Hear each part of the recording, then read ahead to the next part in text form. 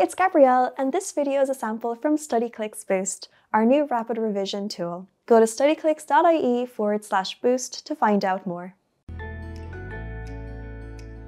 Here we're going to be looking at quadratic functions. Now we're very familiar with the general form of the quadratic function there to be ax squared plus bx plus c. Now, you all know if a is bigger than 0, then you get a U shape. I always think back to that man who taught me maths in college.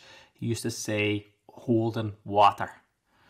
And if a is less than 0, so if it was minus 3x squared, we have an N shape, so it goes to spilling water. So U or an N is the two general shapes of our quadratic function.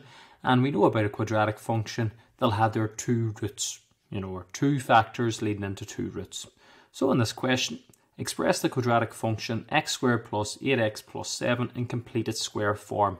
Determine the roots and the turning point, and the turning point will be determined from the completed square form. Hence sketch the function. So we'll have a lot going on here.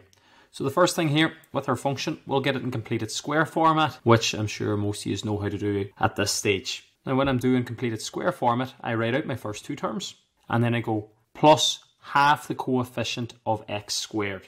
So plus half the coefficient, that means the number in front of x, half that is 4, and then squared. So we add it on, and then we take it away. And by doing that, we haven't changed the function itself. And then throw in your plus 7.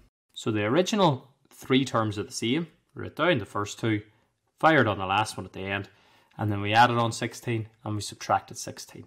Now, I wouldn't bother working out 4 squared, because it's just as easy to open up my brackets and use that information that we already have. X plus 4 squared, then tidy up the last two terms. Minus 16 plus 7 gives us minus 9. So what we did there again for completing the square, write down the first two terms, plus half the coefficient of x squared. If you add it on, you take it away. Minus half the coefficient of x squared, and then throw on the last term at the end.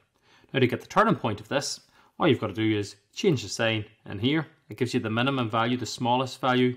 So in order to make x plus 4 squared the smallest possible value, to get that, we're going to have x to be minus 4. Minus 4 minus 9. And this is going to be a U-shaped function because it is x squared. So obviously the turning point is going to be a minimum turning point. It's going to be the lowest down point out of all the function. So the way I would just do that, just change the sign, whatever's in the bracket, and write the other point then. Another way you can always check if you've done differentiation or calculus, dy dx it, let it equal to 0. When you dy dx it or diff it, you get 2x plus 8 is equal to 0, 2x equal to minus 8, x equal to minus 4.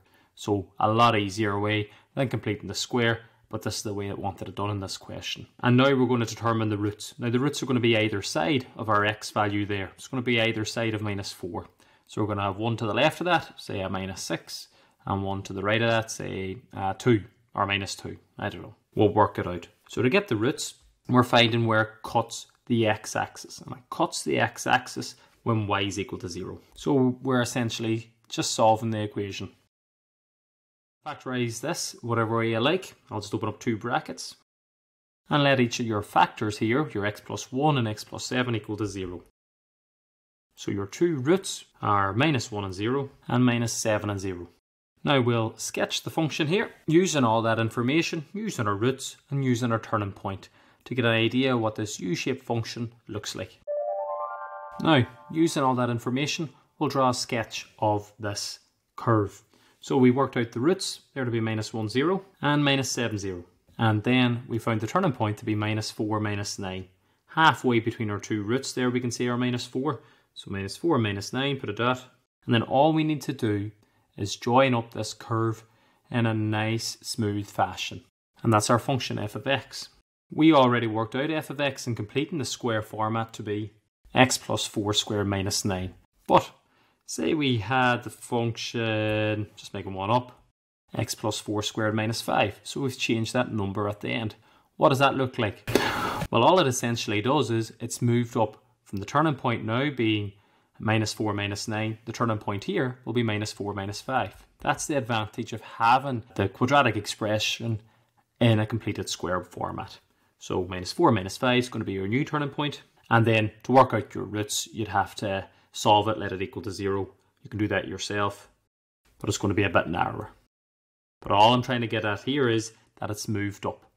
Now say we had another function And we have x plus 5 squared minus 5. Again, that's in the completed square format. Very, very useful because I can get the turning point. All I do is change the sign, whatever's along with my x. So instead of being plus 5, it's going to be minus 5. That'll ensure the smallest possible value and keep the value at the end. Minus 5 is your turning point. Just goes in alongside that. And again, you'd have to work out your roots by solving the equation. That red one's h of x. I've actually miscalled that yellow one to be g of x. But that's it.